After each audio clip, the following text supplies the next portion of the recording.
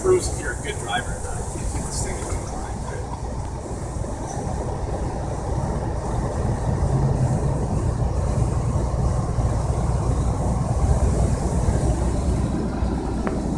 So he's coming up behind us. We're going 60.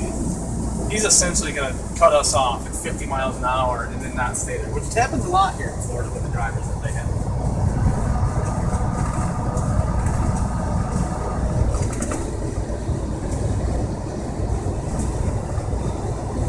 All right, here we go. All right.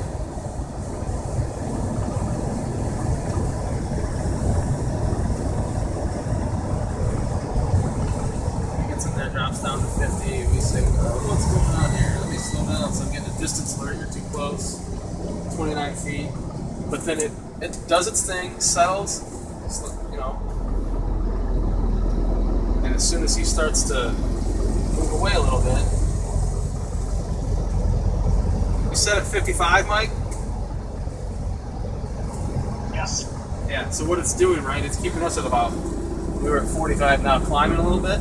It's creating that safe following distance, which is probably 250, 300 feet or something like that. So now we're back up to almost 55. He's at 55. We're at 200 feet. So at 2.3 seconds, that's a safe following distance. So I'll go ahead one more time and put this back up to 3.5. Mike's still at 55 miles an hour. We're at 55 miles an hour. And now you can see it's at 203, 206, and now it recognizes it. It takes a second for it to say, oh, from 2.3 to 3.5 following distance. And now it's backing me off a little bit more. We're down at 53 miles an hour, 52 miles an hour. And you can see I've done nothing. My feet are crossed underneath the seat.